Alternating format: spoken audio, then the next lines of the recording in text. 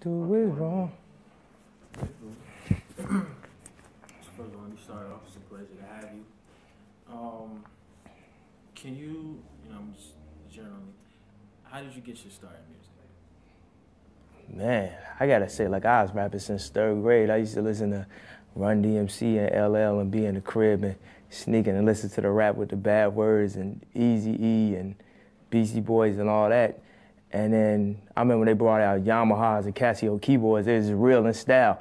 But the thing is, I had like an urge to really create, but I never wanted to really learn how to play music like that. So it was like, that was stagnating my growth because my mother was always like, well, if you can't play, you don't need the type of keyboard that can sequence and all that type of shit. So once I was like in 7th grade, I was like really into drawing and I wanted to like design video games. So I got this Amiga computer, which is a really good price for all that it did. It was $500 and it had like all type of graphic program and everything. Hold on.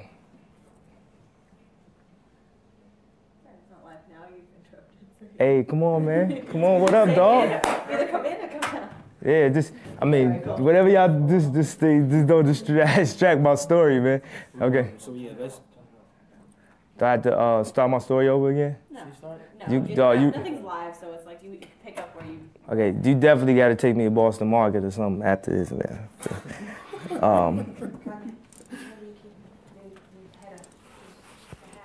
Okay. America, y'all had to see me. Y'all had to get used to this space. Ain't that what everybody say? Delete that. You get used to me. And you don't see him next year and shit. You can just pick up from where you left off. All right, so yeah, so when those keyboards came out, I had my computer and I was trying to draw on it, and then I got a sound program. Like somebody bootlegged the copy of the disc with me, or the sound program. I found myself just wanting to work on that all the time. Then I found myself like running home from school because I have an idea, like looking at the clock, looking at 2:30, like, yo, man, I want to get this beat down. But I didn't even know anything about sampling. And I was 14 years old. I went to Chuck Levin's out in Maryland, and they told me, people that do the type of music you do, they sample. I had no idea. I was just be I didn't know why my stuff didn't sound exactly like the stuff on the radio. But the sampler was like, $2,000. And for somebody that's 14 years old only getting the allowance, that was like $8 million. My father's like, maybe you could save up your allowance. I had like $20 a week. Like, how am I gonna save up for $2,000? So I'm just working with that. Then I found out you can get like a little 8-bit sampler for the computer. So I got that. And of course, the first thing I wanted to sample was James Brown. So I think back then I used to try to make beats like Full Force.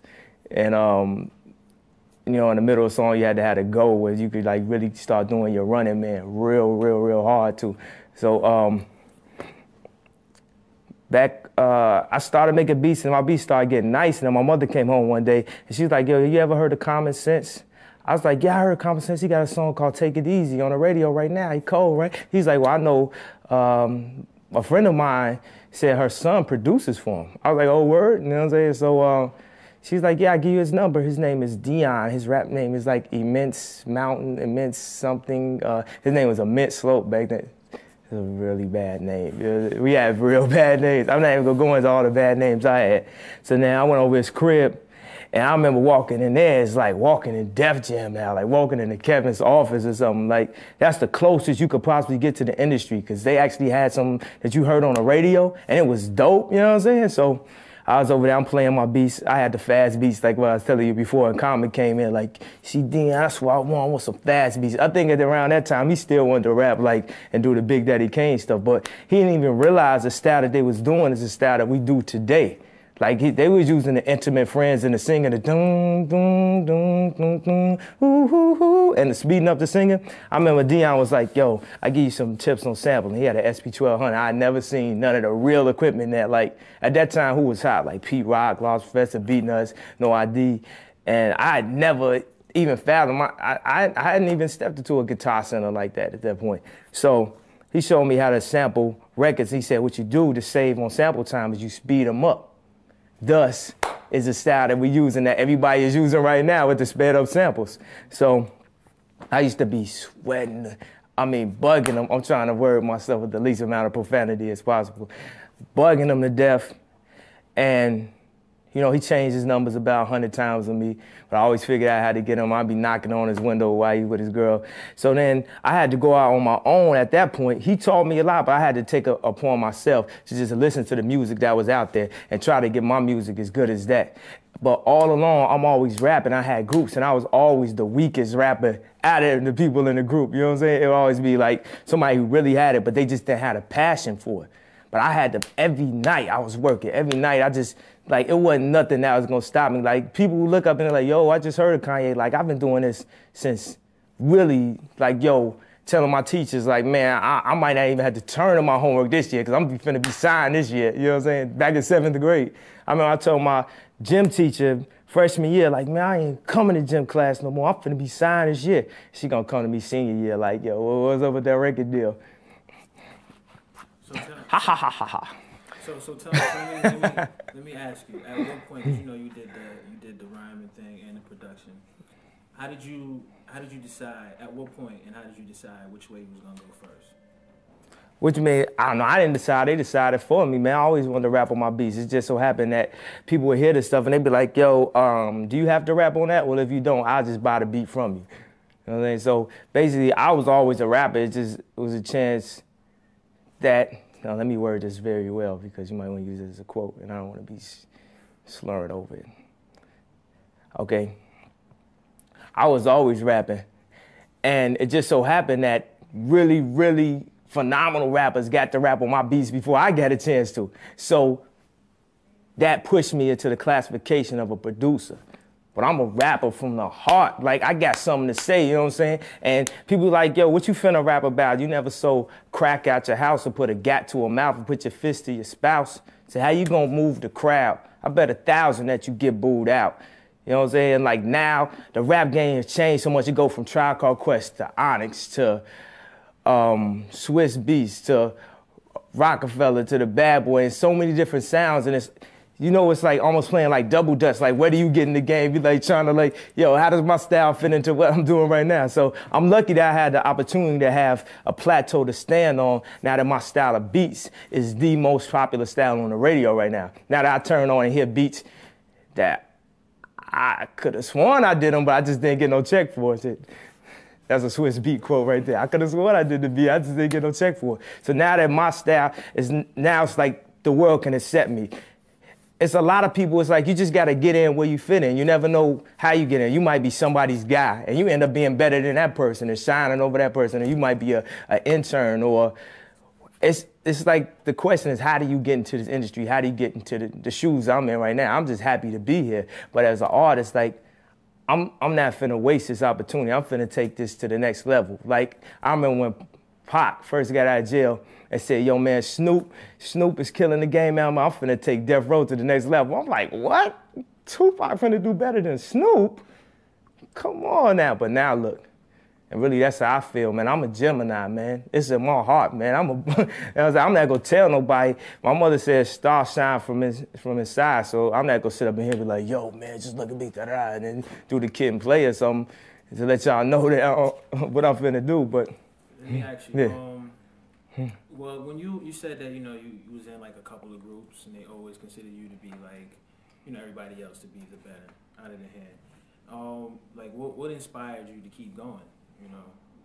Man, I just had the hunger. Like, my mother never raised me to ask for a handout. Like, a lot of people that got into this game, they walking around with somebody else's chain on or driving somebody else's car and didn't even pay for the shoes that they got on their feet.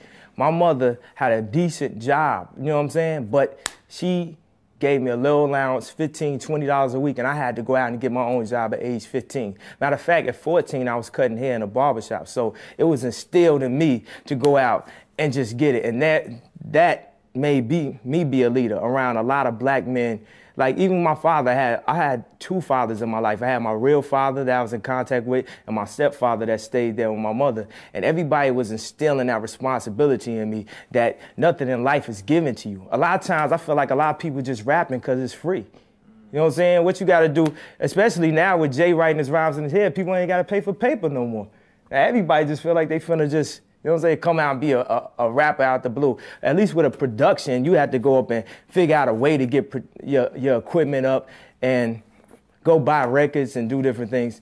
So I'm talking about the work ethic is so serious. And up here at Baseline, up at the Rock, people work. The work ethic is crazy. That's why I feel like we killing the game right now. That's why we cutting edge. That's why we on Flex every week, just question labels. That's why all you hear practically is the Rock. You know what I'm saying?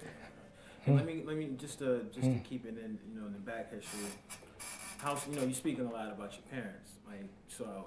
How supportive were they of this career you was trying to pursue in music? Well, I don't think my father really understood or thought that this would be the one hobby that I really do, because, you know what I'm saying, one second I'm Michael Jordan, the next second I'm, who's the freestyle champion that got his own, Dave Murray or something like that, the biker. One second I'm him, next second I'm a swimmer, I'm a professional diver. Like, I was just a shorty, I was doing a bunch of stuff, I was creative. Next second I'm Michelangelo. So he probably didn't realize how serious I was about it, because every little kid run around and write raps. But man, it's like, I just loved it too much, you know what I'm saying? I was just always trying to figure out a way for me to be able to express myself, and rap was the best way to express what was on your mind. Me and my father sit up and talk about a lot of issues that need to be brought up, you know what I'm saying? But a lot of people that have that instilled in them don't know how to word it in a way where the public could accept it. So now that I got this stamp on me, I got the backing of Mos Def, Kweli, Jay-Z. I got every premier artist backing me saying, dog, listen to what he's saying. I feel like I just got a really good opportunity. And I'm not finna let them down. I'm definitely not finna let my city down, because Chicago right now, it's like we got a lot of good artists that are just waiting for somebody to just break through so everybody else could just, walk through the door at that point. And before you met, like, some of the dudes you just named, and even like the person, even like maybe the first real big dude, like, how did you get your music out there? How did you get your name? Like, how did you get heard? Man, I was doing beats for free, 99. You don't know how many times I heard somebody say, yo, what's gonna happen is you just gonna get paid when I get paid, because my cousin no dude at this record label, and yo, they just looking for a Chicago act. And like, I went through all that, man. Do you know how many times I carried my keyboard over to the studio tracking some shit for somebody that was only trying to pay me $200 for the beat, but they only had $80 on them. And don't you remember when I just bought you lunch yesterday? And you know what I'm saying? So, I mean, I paid my dues, man. I was 14 years old carrying, trying to do beat tapes. I remember back in grammar school, we used to have rap groups, and I had to write the raps for all the rap groups. I remember this one time we was trying to do a talent show. This is where I learned pick your audience, you know what I'm saying? Like, you got to figure out who you were actually rapping to, because I had my music teacher, who was my favorite teacher in the world, Miss Morgan. And you know what I'm saying? She was like, it's kind of like the Lane Bryant size or whatever, you know what I'm saying? And we got up there and we think we finna perform Fat Girls Are Back for the talent show. So of course we didn't make it. At that point I was like, you know what I'm saying? Figure out who you rapping to. What was your like your teenage life like? Yeah. I know I be going off of tangents, but I'm feeling like y'all could just use little clips of that, you know what I'm saying? I don't know how you gonna word it, because he asked me a question. I know I give you a basic answer, and then I'll just go into some other, like, interesting shit, but, so, I mean. Like around the time when you was really trying to. When I was trying to get on, I remember one time I got so into hip hop that I had an afro with no lining. I had like one of them Gap life preserver vests. I had some Reeboks with fat laces, and I ain't even had the old Reeboks, because in Chicago, we didn't have that. You know what I'm saying? It was hard to find them. I could find the fat laces, but I couldn't find like the official, like the old Pumas or whatever. So I was just trying to just really be and live hip hop. Then I figured out like, man, I ain't really getting no girls with this. This is not really working for me, right? So I think that is the difference of, like, you go to hip hop parties in Chicago, and when nobody be dancing with no girls, it'd be a dude doing a helicopter finna kick some girls in the head. They get mad if some girls start dancing or something. That's when I figured out, like, yo, maybe whatever definition that everybody here got of hip-hop, maybe that's not what hip-hop is to me. I love the music. So then everybody try to separate now and say that you're not hip-hop because you go out and buy some jewelry. No, having jewelry is not a basis of hip-hop. Look at Rakim, you know what I'm saying? Look at Run DMC. You trying to tell me they not hip-hop? It's okay, you trying to tell me because Most Def and Quali don't buy jewelry, that they are more hip-hop than Jay-Z, or what's quote-unquote real hip-hop? I feel like my album, the perspective that I'm going to speak from, I feel like I'm going to bridge the gap. I'm going to be one of the people that help bridge the gap with hip-hop. Because I'm going to talk from the perspective of just being honest. Like, yo, I always said if I rap, I say something significant. But now I'm talking about money, hoes, and rims again. Like, I want to do what's right, you know what I'm saying? But I'm a human being. Like, okay, I got songs like Jesus Walks With Me. But then I got songs that's like, I need to know. You down to do whatever, down to get it jumping, down to get topless. Baby, I need to know. You know what I'm saying? Like, I'm a man, I'm a human being. People feel like an artist, they be like, yo, if you an artist, you can only rap about this one subject. You have to stand for this specifically. I'm gonna stand for everything I've seen in my life. And I'm gonna try to express that to y'all the best I can. And I feel like I'm creative enough that I'm gonna make it work, you know what I'm saying? I know nobody has ever stood up and said, yo, man, let me actually show you that it's more than one side to me. I don't know if I really believe in that Gemini stuff and all the constellations and all that. Like, I really believe in God. Like, but I know that it's more than one side to me. I know on one end, when I get a check-in, sometimes I be thinking like, yo, man, I'm finna go and get this chain off layaway from Jacobs right now. I know sometimes I have some money in my pocket and I might give a bum $20 instead of just $2. I know that I'll go to church with my grandparents and really try to hear what the word is or what they trying to tell me, or really try to understand about religion, or what do I want to pick. So I'm confused as a black man. A lot of times artists come into the aspect that they not confused about who they are or whatever. And then you always hear about, man, I love the album, but she a hypocrite, or he's a hypocrite because da da da da da da da da. You know what I'm saying? It's like if somebody talks about killing somebody, does that make them a hypocrite if they decide to go to church? Or if they go to church and they actually kill somebody in a rhyme, or, you know what I'm saying? Because people don't kill. If people kill as many people in a rhyme, you know what I'm saying? It'll be like some Vietnam type shit. But do you feel that, because, you know, New York is, like, you know, hip hop is like, it's pretty big worldwide, but its roots pretty much trace back to New York. Do you feel like you being from Chicago, does that, like, you think that that's to your advantage? Because you know, there's very few MCs coming out of Chicago. Man, I feel like coming from Chicago is definitely an advantage. I feel like everything that anybody ever said in life would be a disadvantage to me, I'm gonna make it my advantage. When I was playing basketball, everybody said I was too short. I'm killing them with the scoops, you know what I'm saying? Everybody says you can't rap because you a producer. Okay. Oh, I ain't hear that beat. Oh, yeah, I know. I produced it. I just rapped on it before you got a chance to hear it. You know what I'm saying? Like, I'm going to use everything that everybody says that I can't do, and I'm going to flip it to the positive. Like, I look at everything as a glass half full and half empty. And it's like, I'm the type of person, I don't hold grudges. Like, one of my best friends made a song dissing me. And I looked at all the positive in the situation. I'm like, look, that's public my name or more. He came to me like, yo, I'm sorry. Like, I feel like maybe a lot of the rules of hip hop, like a lot of the aggression and the negativity that people have towards people, maybe I'm not hip hop because of that. Because of where my heart is, or because I won't confide to what people say. A lot of stuff, I feel like 90%, 10% of life is what happens to you, 90% is how you react to it. And hip hop is based a lot in the past is people reacting negatively to situations. You know, it's like, I'm a listen to things that my father told me and my stepfather told me and walk like that and try to walk in a way that I could look to God the next day.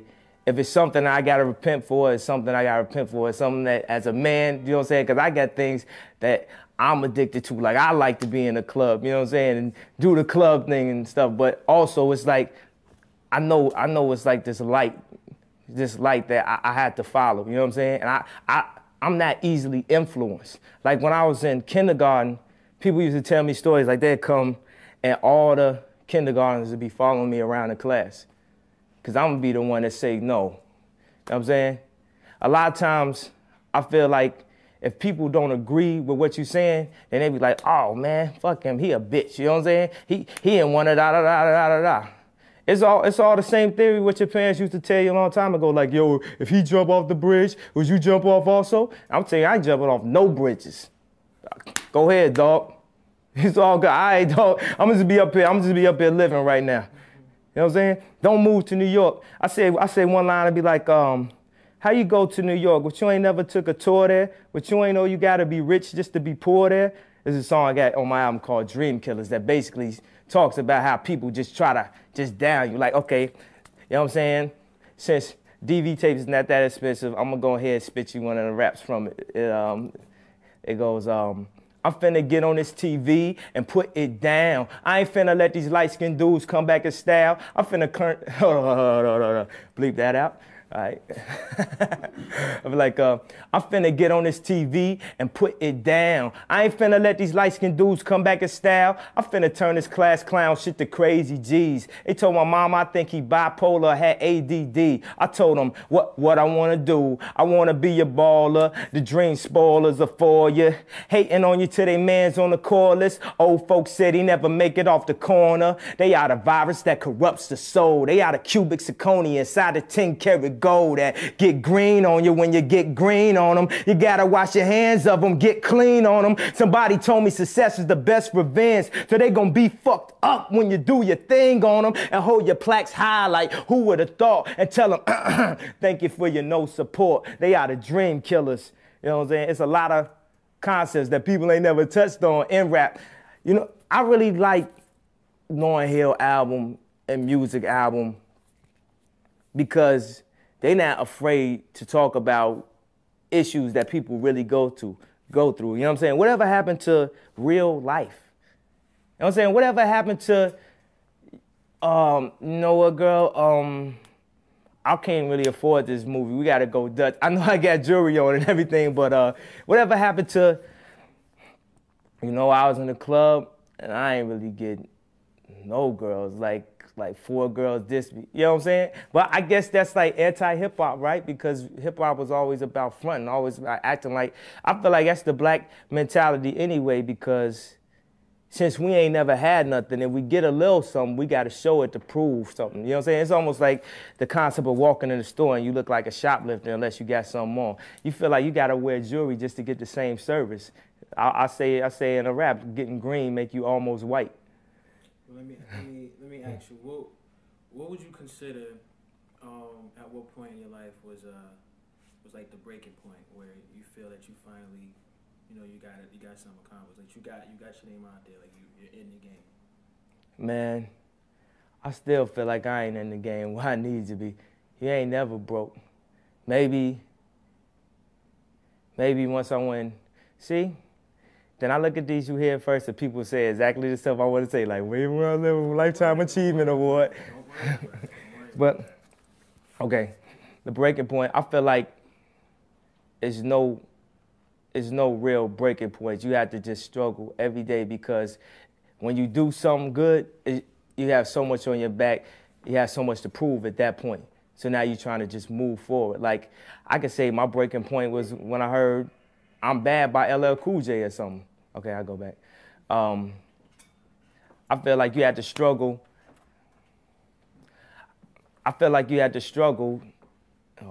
Ask me a question again. At what point in, you know, would you say in your career do you feel that, like, you know, maybe a track you produce would finally got in the right person's hands, or maybe, you know, or the right person might have heard your music, just in general? Okay, I could say different things that happened to help me along my career,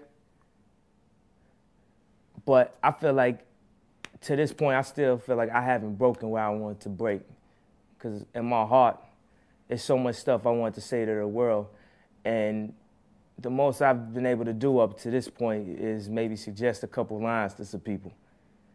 It's like I really got a lot on my mind. Like I see stuff and I'll be like, yo, the way I word it, I'm not using rap as a way that I think I'm gonna get paid or something.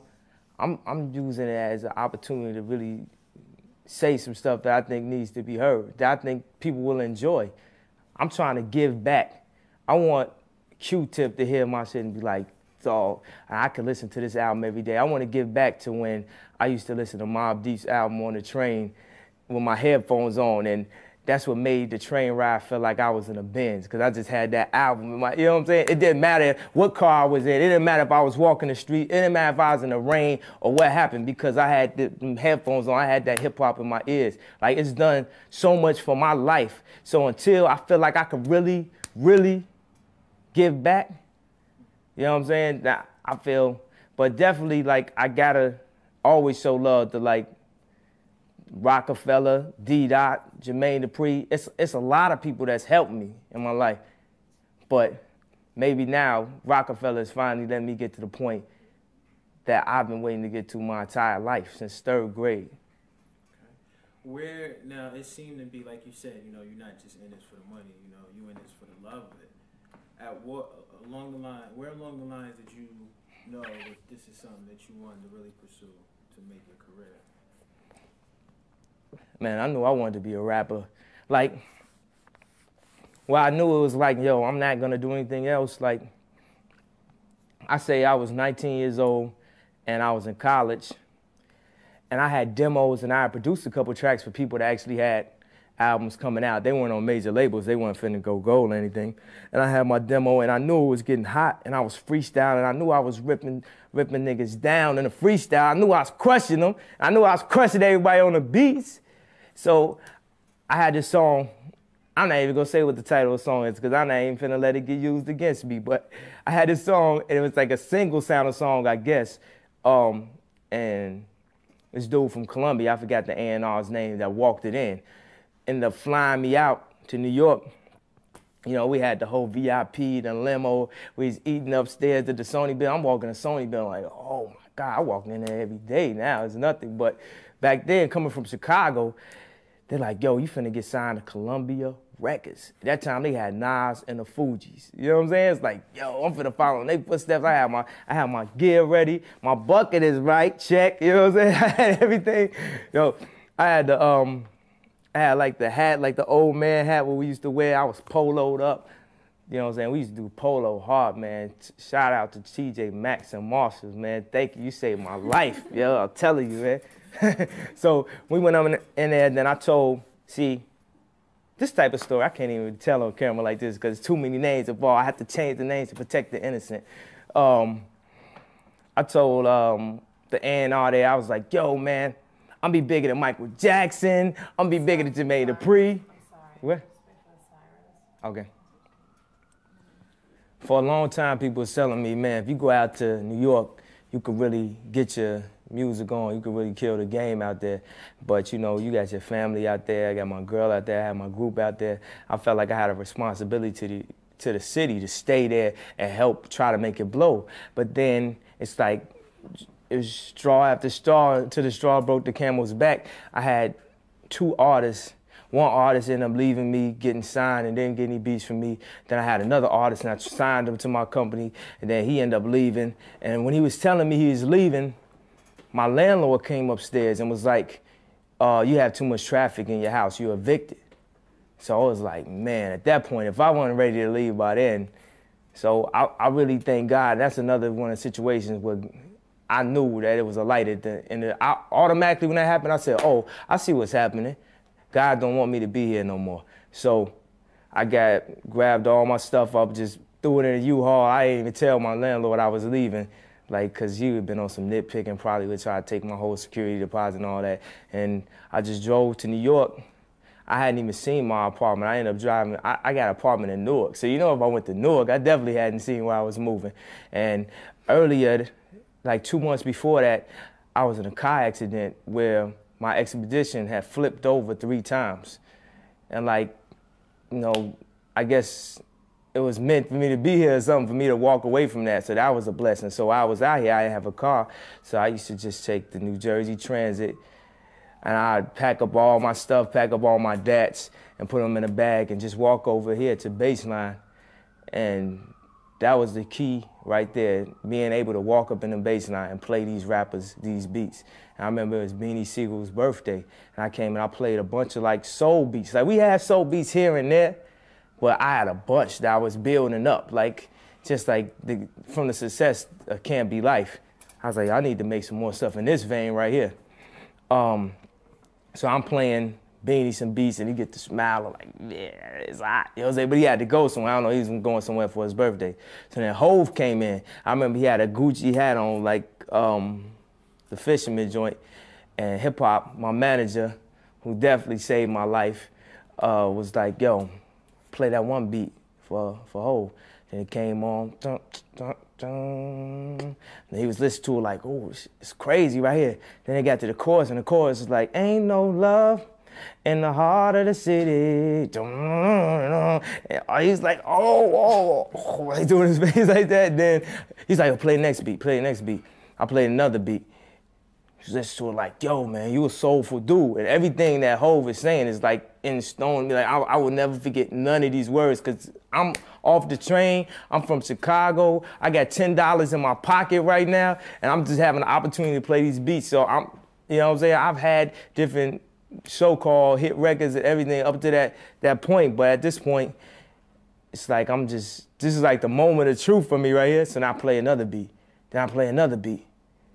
Then I played this one beat, and it was like, never, never, never, never change. I never change.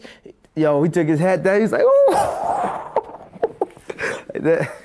I was like, yo, maybe he like him. Maybe he might buy this beat. So he was like, yo, put them joints on CD. And then he left out, right? I was like, okay, I'm putting these joints on CD. We'll see what happened. So then 2 weeks later, the blueprint was finished, right? So basically, at that point, everything started rolling. Everybody's like, yo, man, I heard you had half the Blueprint album. I heard you did half of Jay-Z's album. I couldn't even believe it myself at the point when it was happening. Then I started connecting. I knew my people, Dead Prez. I knew just different people. And my dog, 88 Keys, one night said he's having a rapper come up here. And just to play him some beats, he had to play. So dude walks through the door and it's Mos Def. So I'm like, oh. So I didn't have no beats on me at that time. I think I was trying to rap for him. He's like, yo, whatever. I was trying to say a rap over a beat, because I'm like, I want Mos Def to know I can rap. You know what I'm saying? And it was kind of real weak over the beat I was rapping it over. I was like, man, I should have picked a better rap. Because when you meet a rapper, I was in the same shoes that somebody will walk up to me now, or walk up to any of these rappers, where you got one opportunity to say your best rap that you think is going to impress this specific rapper the most. You know what I'm saying? And that didn't work, you know what I'm saying, whatever I was spitting. But then he's like, yo, we got beats. I'm like, yo, man, I'll play you beats. And I was telling him about the takeover, because he got Jack Johnson. So he was really into rock stuff. I was like, I got some more stuff like that. I ain't had nothing else like that. You know what I'm saying? But I went and made some more stuff. So then I think maybe a week later, I played some beats for Mos. A bunch of like joints I had that was in that vein, you know what I'm saying, of stuff that I thought he'd like. Next thing you know, Mos Def got 5 beats. You know what I'm saying? So then I go to the studio to play Mos some beats one day, and he wasn't there. And this dude was in the hallway. He was like, yo, you here for Mos? I looked up, it was Kweli. He's like, yo, man, what's up? You Kanye West? I was like, yeah, dog. He's like, yo, you can play me some beats? I'm like, well, I had a CD here, it's for Mos. He's like, yo, man, come here, just play these beats right quick, dog. So I walked in, I played some beats. Now, I got Kweli's first single. I got 3 joints on his album, you know what I'm saying? So it was happening like, I felt like God was just walking me. God kicked me in the ass to get out of the shot. God put me in situations where it wasn't like I was going out like, yo, let me try to meet these artists. Like, I wasn't even thinking about who I was. All the time, really, I was just thinking about how I was gonna get my record deal. You know what I'm saying? So it just so happened that he was putting me in situations where I was able to eat and able to build these relationships, because I feel like Mos helped me get my record deal. Like, I did a song with him, which is my first single, and it's a 2-word joint. That's crazy. It's me, him, and Freeway. And I had a bunch of crazy songs for it. But when Dame heard that, he was like, yo. And I remember when I first heard, because I was supposed to go to a bunch of different labels, man. Like, it got to the point after Blueprint, a bunch of labels wanted me. You know what I'm saying?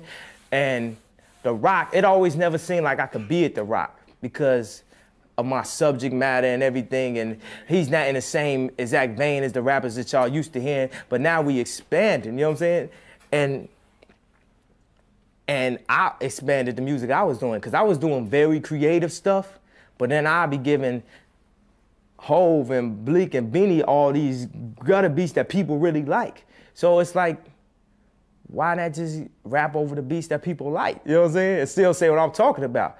So one day I'm playing this stuff. I just want to play some songs of a bass line, and Cam was in the studio just to see, like, man, if my stuff worthy of playing it around these people yet? Because people used to diss my stuff, like, man, you always pick whack beats to rap over, you trying to be too different. So I played it. Then Dame heard it. He was like, yo, okay, play another one, play another one. I played another one. He's like, yo, it's not even whack. It's not whack. Actually, it's kind of dope. Actually, it's kind of hot. You know what I'm saying? It's kind of hot. Yo, you ain't signed with Capital yet, did you? I was like, no, I ain't signed with him yet. He's like, yo, okay, play another one. So I played another one. He's like, yo, oh, Cam, what you think, though? We could do like a chronic. We could do like a East Coast chronic, dog. See, he could be like, and then he started just going into the rest of what my career is about to be right now. And the difference, like, Dame was like, yo, it could be this, but he could just rap. He rap like a regular rap. He rap like a real rap. He rap better than the average rapper. You know what I'm saying? So now,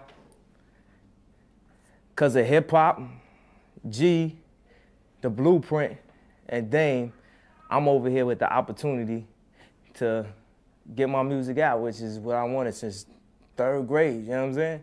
Well, what would you say was the first record that probably caught everybody's attention?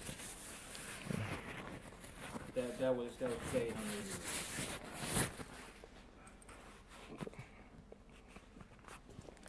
I feel like the first record where I really got recognition for was The Truth. Even though it wasn't a great commercial success, it's like I just really got that respect, because I always wanted respect for my music. Like I told you, man, it's the real thing right here, man. I'm not trying to do this for a check, you know what I'm saying? So The Truth mean a lot to me. Then that was a great record because it also formed my relationship with Rockefeller. Then the next joint was Can't Be Life. Then after the Can't Be Life, I had all these joints, but I wasn't selling no beats. It was like, after I moved out to New York and started getting things going, I got the joints on the Blueprint. I remember I came in the studio one day and Hov and listened to all the songs, because all he does, he records the songs in like 5 minutes, and then for the rest of the day, he just makes people come over and listen to him, like, yeah, look how I'm killing y'all. You know what I'm saying? So basically, he was about to leave out the room, and he had played the songs. He's like, yo, after this song, Guru, I'm going to the lounge. I was like, yo, I got one beat to play. I got to play you this beat. So then he's like, okay, you know what I'm saying? You did good so far. You know what I'm saying? You gave me 6 joints so far that's blazing, so I'll go ahead and listen to this album. I guess that's what he was thinking. He didn't say that. He was just like, okay, play the beat, man. So I put it on. He just started bobbing his head to it. Like, let me give you one of them looks, like, that's how you know you got a heat rock. Let me give you that right there. So then, maybe about 2 or 3 minutes later, I don't know, you know, it was like this. He just tapped me on the shoulder. He said, H to the Izzo, V to the Izzy, for shizzle, my dizzle used to dribble down the VA.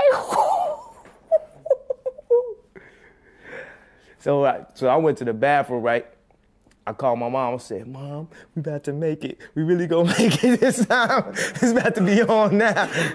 So then, yeah, this song, and then we didn't have a chorus for a long time. So then Trackmaster Tone came in, and we had different chords. We was going back and forth. I had an idea, he had an idea. And Trackmaster Tone heard the beginning. He was like, yo, just use the beginning for the chorus. That's the chorus. And Ho was like, nah, I don't want to make no more named choruses. So Tone was like, nah, just have a girl sing over it. Then he started like, oh, got up and said, the point of like, see, that's why you make the big bucks. That's why you make the big bucks. Then he ran. Then we had to figure out what was all the words gonna be, because all we had was for shizzle my nizzle used to dribble down a VA. So he's like, H to the S on V. So 2 minutes later, we trying to come up with the in-between words, right?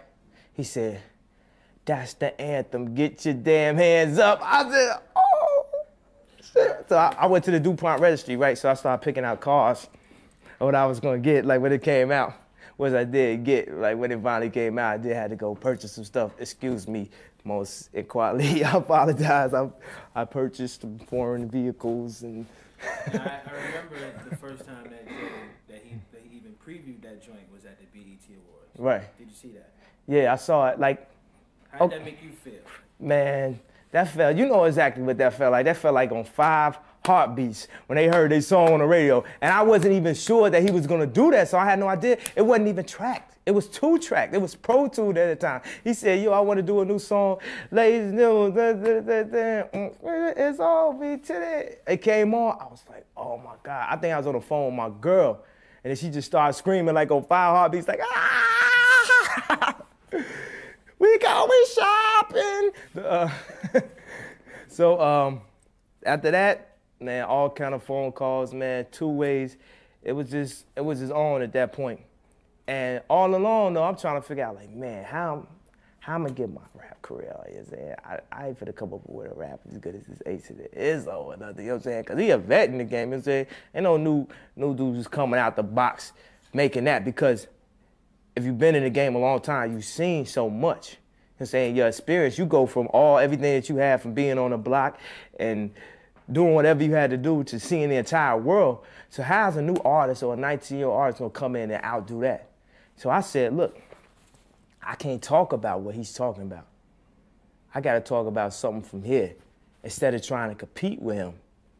Let me just try to find something that ain't none of these rappers touching on yet. Like I got a song that's called Self-Conscious. When did a hip hop artist ever make a song called Self-Conscious? You know what I'm saying? And I'll be like, I start with the girl part. I say, man, I promise. She's so self-conscious. She has no idea what she's doing in college. That major that she majored in don't make no money, but she won't drop out her pants or look at her funny. Nah, tell me that ain't insecure. The concept of school seems so secure. Sophomore 3 years ain't picked a career. She like, fuck it, I'll just stay down her and do hair, cause that's enough money to buy her a few pairs of new airs, cause her baby daddy don't really care. She's so precious with the peer pressure, couldn't afford a car, so she named her daughter Alexis. Hold on. That line was just too good. That line was too good. You see what I'm saying? See? It's not no regular producer rap. I told y'all that before, man. What? So how did you get people like, you know, like your peers like Jay and all the other dudes to take you serious that you rhyme? Because, you know, you bringing them a lot of heat with the beats, you know, and here you are trying to push, like, you know, you being an artist. How did they take that? Man, it's just persistence, man. After a while, like I wasn't just rapping for everybody. Like Bleak didn't even know I could rap until I was about to have a deal. Then it's like, when I spit, they like, oh, Kanye, he rock. I can't even believe this. I can't believe dude that make beats this good can actually rap this good. Like, I remember I was working with Mocha. She was like, yo, it's crazy. It's like, he rap just as good as he makes beats. I've never seen this before. Man, on the real, I wish I did rap as good as I make beats. Hopefully, the more I practice. Because if I rapped as good as I made beats, then I'll be doing 6 micers every time. You know what I'm saying? Does it worry you at all that you know, you being such a big producer, and you know, and there's a lot of producers who come out, you know, who like to dabble into, you know, they like the mic, but they're not really artists. Like, you was always an artist first. Are you worried at all that might be overshadowed the fact of, you know, the trend in the past? Yo, I feel like if I do what I'm supposed to do, people gonna look back like, man, dude, remember dude used to just make beats for people? You talk about, like, I'm trying to get to the point where I can drop my last name off my name, you know what I'm saying? Seriously. Like, I don't want to jinx myself or nothing, but I'm going to take this opportunity. Like, I got some songs, I got some stuff in my heart that the world need to hear. And I think about what I'm doing. Like, I figured, like, okay, I want to express this message, but maybe I might have to get another artist on it and place it like this and put it in this vein. Like, I'm not just going to step out and just be like, yo, just look at everything I have right now, and then the world not accept it. I got to put it in a way that the world will accept it and then develop it into being an artist. And when you see me on stage, like, a lot of times I feel like I'm very animated. I'm very emotional because what I say means so much to me that eventually the people are going to have to accept it. And as being a producer, yeah, a couple people know me as a producer, but I'm not that big as a producer. I'm not even going to fool myself. I got a couple hits, but tomorrow's not promised. So I'm still taking a sacrifice. Like I could look at it, like I got some beats that's so blazing on my album that I could look at it if I in some way was to fail and say, man, why don't I just get this beat to DMX? And why don't I just get that beat to Hov? And why don't I just follow the producer path? So it's once again at a point in my life where I have to step away from something I'm doing or retreat in order to follow what my dreams really are. Because you can't win the war. You can't fight every battle and win the war. Sometimes you have to retreat and then come back. You know what I'm saying? I've already taken a loss. Like, I'm not selling as many beats as I used to sell because I'm sitting up here trying to think of raps and stuff. I mean, but I gotta follow my heart, man. Everybody look at it and say, yo, man, he crazy, man. He trying to rap, man. What's wrong? He's stupid. He trying to rap. Yo, I can't react to that, but I'm thinking of how people just told me I was stupid for trying to rap. And now I'm up here on MTV You Here First. You know what I'm saying? It's like it feels good right now, man. It's like how do you deal with like, you know, keeping it out there that you have hot tracks, you know, but at the same time saving some of your best material for yourself? Man, that's one of the hardest parts right there. Depending on, are you gonna say this beat for yourself or you gonna try to give it to somebody else? This is what I do. This is the truth of the matter. I take every beat that I think is hot and I try to rap on it first. And if it don't come out hot, then I give it to somebody else. Except if we in the process of working on somebody's album, like, okay, say, if we working on a Blueprint 2, I might, even before I fathom rapping on it, I might bring it to Jay. I'll bring it to the top caliber rappers. Then I try to rap on it. Then I play it for everybody else. You know what I'm saying? People always be saying, no, see, you be giving your best beats away. Nah, man. I feel like sometimes people don't even rap on my best beats. Like when my album comes out, it's beats that are 2 years old, and people are like, yo, you was saving that beat. I'm like, nah, man, I played that for everybody. Sometimes people just have to see it in song form and have to hear it on the radio. I remember The Truth. People was dissing The Truth so much. Like, and then when it came out, people was like, yo, man, what up with that, man? I remember I used to send it to people. They was like, man, dog, send me the heat, man. Send me the heat. Why you sending me this? And how do you, another thing as far as being a producer, how do you get, what is like the, I would say, what is the differences, like with you being in a session with Jay as opposed to you being in a session with like Mos or Tyler?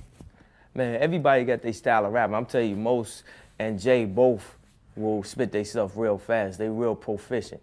Like, it's people that I've done beats for where I actually didn't get to be in a session with them, where they send it out. I'm telling you, you looking at You Here First real. This is not the producer standpoint of a Dre or a Timbaland that's up to there. Like, it's not sweet like that yet. It's still for the love to a certain extent, you know what I'm saying? So everybody try to tell me like, yo, man, when you get on TV, man, you gotta personify something more than where you are. But I'm gonna always walk in the steps that I'm at right there, and hopefully one day I'll be to the point where I can say, like a Dre or Timbaland, like, yo, I just work with every single artist that I ever did a beat for. But I know working with Jay definitely can spoil a producer because it's no work at all other than to play your beat. The next thing you know, you got a hit song on the radio. That's why Just, man, smart, man. He was like, man, I'm not gonna try to go out and find no new rappers. I got Cam, Bleak, Beanie, Hov, Freeway, Young Chris. Like, why do I need to go develop an artist? If I got already developed artists, I'm getting money like how I'm supposed to anyway, you know what I'm saying? And what do you think about Just as far as like, you know, as far as a producer? Like, Okay. Isn't he one of the people who inspired you to move here? Yo, Just used to, I remember one time I was working on a demo in my crib for $500 for somebody in my crib that I didn't even want to be in my house. You know what I'm saying? But I had to, it was something, you know what I'm saying, that I needed. I wanted to get a Pelly off layaway or something, so I was trying to, I'm doing demos for $500, and they in the back room recording. Whack, terrible. I'm talking to Just on the phone. He like, yeah, yo, yeah, so whatever. dog, I gotta go, man. I think that's Buster right behind me.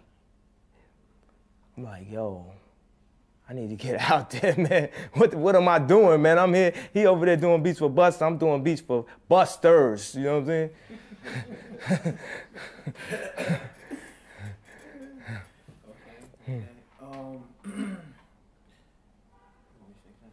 No, I mean we can move. We should maybe go in the studio because I want to. Let me ask you one more thing. All right. Go ahead. And recently too, we did a, you know, and this is something else, and I'm sure because we spoke to hip hop about it. This is something else that we can go through, you know, where more than one artist gave a track. You know, Cam was saying that originally Ace to Izzo was his joint, that you originally approached him for it. So what you want me to say about it? Nah, I'm just, you know, just trying to hear from your side. Oh, just like a Shaheem move right there. Boy. This is a Shaheem move right there. It's your boy Shaheem, who is the cause. You see it on DVD in the future. No, I mean, you don't even have to specifically address that. You know, I mean, like, but is that something that happens all the time? Okay, I'll just talk about you. Okay, a lot of times with beats, man, people will be acting like the beat's just gonna be there for them. You know what I'm saying? Like a beat is not sold until the check clears. Period. Unless you Hove or Scarface. You know what I'm saying? I mean, it's always exceptions. You know what I'm saying? Like I hold a beat for Jay. Like, yo, I leave this beat in my will. he told me he was gonna rap on it, so I'm still holding it. But as far as like just in general, man, it's like if you don't pay for the beat, it might be gone. It's like beats is like they in a store. You know what I'm saying? Like say you go, whatever, like you go to Mitchell and Les and you tell them, yo, man, hold this with crazy throwback that don't nobody got, that I would be killing the club. I kill the club with this right here. Just hold this for me. I'll be back tomorrow. So you hold it for them till tomorrow. Then you hold it 2 weeks. Then you hold it 3 weeks. Then you sell it. And it's like, yo, you don't remember you did that beat? Like, dog, man, it's a store, man. It's a business. It's for the love of hip hop. So if I love the artist, the more and more I love the artist, the more leeway I give them. You know what I'm saying? I love Scarface, Hove, Choir Most. I grew up off Fairmont and stuff. Like Organized Confusion. The second album, that was like one of my favorite albums. Souls of Mischief, Far Side, Common. So many. Do you want me to talk about producers? Any producers I like? I don't know. Yeah. Go to the other room. So okay. Maybe if you want, you could talk more about like things like who you work with and you know the project. Seeing that you're gonna be right in the booth. Okay. So that'd be cool. You're gonna work with other producers at all? Yes, it's here. That's like my trademark to say, I don't mean no harm. Your boy Young K gotta mean no harm. Man, as far as working with other producers, it's a lot of people that I wish I had the opportunity to rap on their beats. I feel like this first project, I'm gonna do at least 99% of it, because I wanna prove to the world that I could do a whole album. You know what I'm saying? Like how Dre got his opportunity, Timberland, Neptunes. Yeah. And in order to get on that level, you had to take an artist and prove that you could produce a whole project, singles, and be successful with that. And success is not just getting, you know, I'm trying to speak in bites, hold on. Well, don't think about it. No, don't think about it, because Yeah. we can get this stuff and we can tell you later. Like, we'll give Jana, like, tapes of this. Okay. As far as working with other producers, there's a lot of producers I respect, like Timberland and Dre, Just, Bink. But on this project right here, I'm finna do 99%, because I had to prove myself as a producer that I could take an artist being myself. I like to congratulate myself. Hold on, wait a second. That's one of my favorite quotes, though. I like to congratulate myself. Allow myself to introduce myself. Hold on, okay, I'll start right there. Allow myself to introduce myself. This is Kanye to the, as far as dealing with other producers, there's a lot of producers I respect. Timberland, Dre, Bink, Just Blaze, I could name them off. Primo, Pete Rock. But on this project right here, I'm gonna do 99% of it, because I feel like I really gotta prove to the world that I could do a whole project and it be successful. And it just so happened that the project is me, myself. So I'm gonna definitely give myself some bangers, some heat rocks. Like, is that good? If also too, if you could just tell us like where we are, you know, and just tell us a couple of the hits that went on. Okay. Right now, we are sitting in Baseline Studios. We got young Guru in the house. You know what I'm saying? Like, it's not official till you say Guru's in the house. I'm just really thugging it out, ain't I? Okay. Right now, we're in Baseline Studio. It's the home of hip hop right now, of basically cutting edge hip hop. This is the home of the streets, of the radio, of everything that.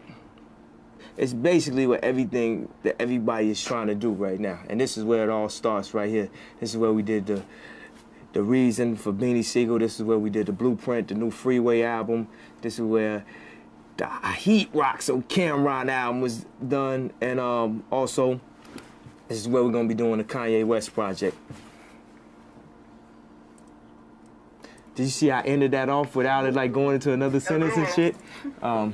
You want to speak to Byron?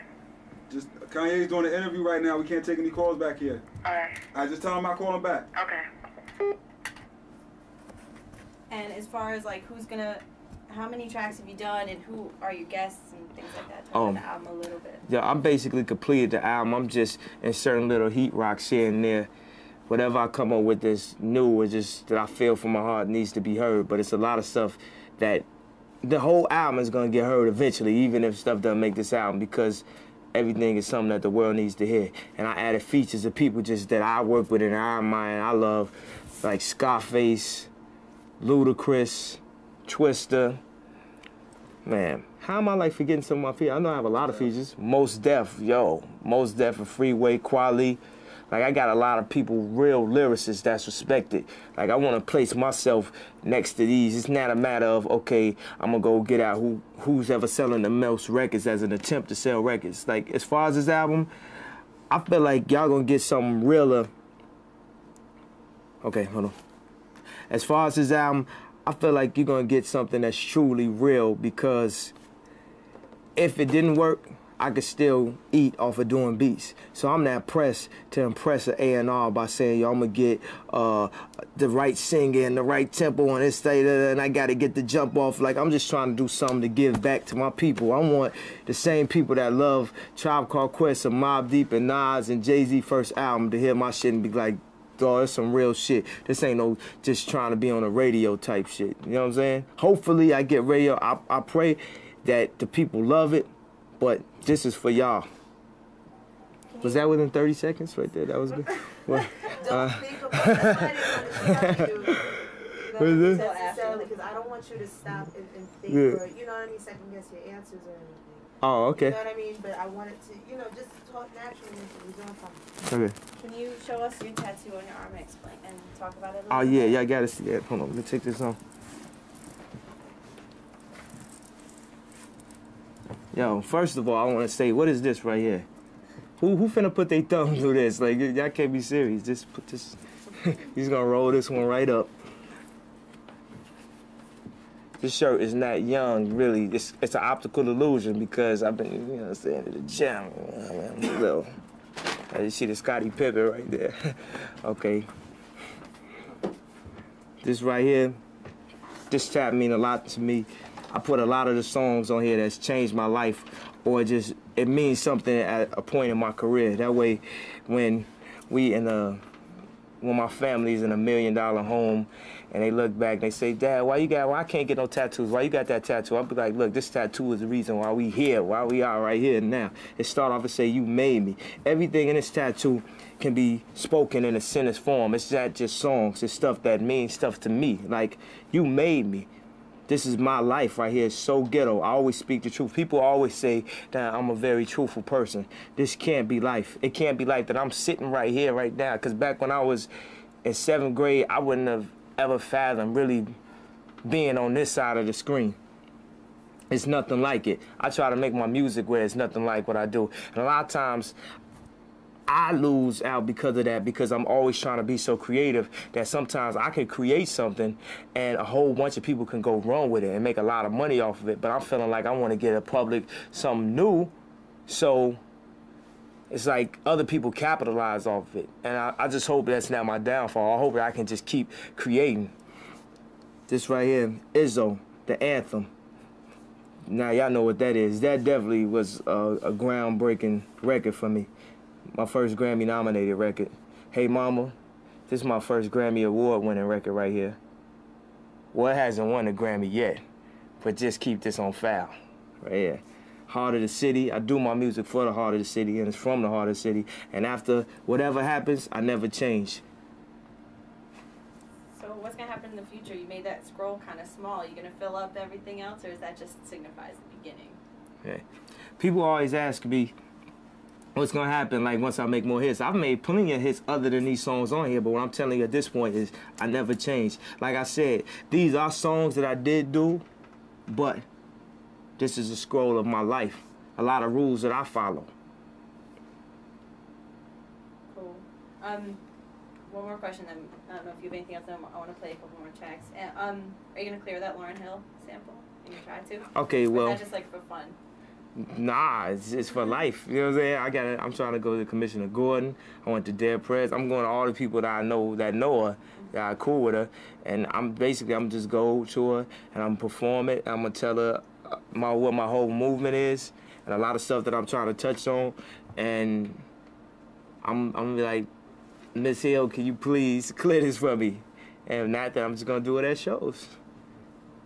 That's cool. She's usually cool with positive stuff. Just want to answer. All right. So if we could just like have you like you play a track, and I know it's phony producer type stuff, and then maybe if you wanna if we could get you like in a track that you know real well, or I'm sure you know all your tracks. If we could have you like maybe in the booth, like You know what? like I don't record in the booth. you don't record in the booth.